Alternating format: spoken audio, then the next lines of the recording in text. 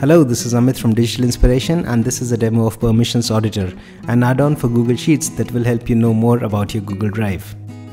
Now, your Google Drive has hundreds and thousands of files and folders. Most of these files are private, that is, they're only visible to you, but some of them could be visible to your work colleagues or to your organization, while some files in your drive could be accessible to the outside world, that is, they're public. The Permissions Auditor add-on scans every single file in your Google Drive and prepares a detailed report containing the permission levels of every single file in your Google Drive. So you will instantly know who has access to your files in Google Drive as well as what kind of permissions they have on these files. Go to labnol.org/audit to install the add-on in your Google Sheets.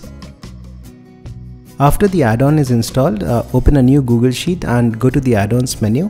You will see a new menu, Drive Permissions Auditor. Under that, select Start to open the Auditor.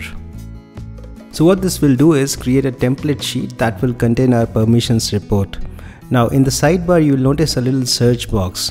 Now your Google Drive will have hundreds and thousands of files, and if you process every single file, it might take some time. So what we can do is we can limit our searches to particular files. So for instance, if I want to select files that are just owned by me, I'll use a search query me in owners and start the audit. The add-on is now scanning the drive and it's getting the permissions and sharing access of every single file that matches our search query. Now this process may take some time depending on the size of your Google Drive. So if you close the sheet for some reason or if the process is interrupted, you can just reload the sheet and start the auditor again. It will resume from where it left off. Okay, so the audit for this sample search query is now complete. So let's see what data it has captured in the Google Sheet.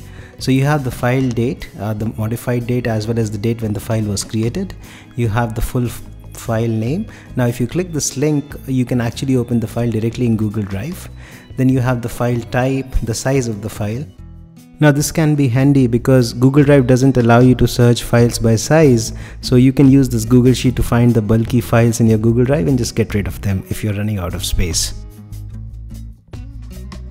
The next set of columns include the more critical data that we are looking for, so you get to know the kind of access that others have on this file.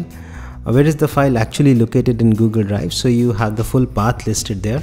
And finally, you have a list of email addresses of people who have access to the file. So you have owners, you have editors, as well as viewers. So you have all those email addresses listed in the Google spreadsheet as well.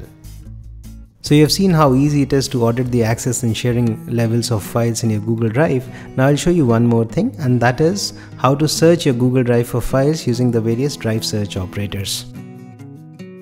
So if you're looking for files that are owned by you, you set the owners as me. If you're looking for files that contain a particular word in the content, you use the full text operator.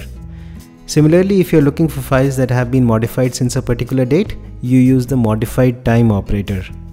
And finally, if you're only looking for files that are shared with you, you say shared with me, and you can use Boolean operators as well to combine two or more queries. This is just a partial list of search operators that are supported by Drive Search. You can check the add-on documentation for links to more search operators that you can use in your search queries. I hope you will find the Permissions Auditor add-on useful. Go to labnol.org/audit to install the add-on, and I'm sure it will help you discover some of the files that you may have unknowingly shared with other people. Do visit my website controlq.org and you will find tons of useful Google add-ons and scripts. Thank you.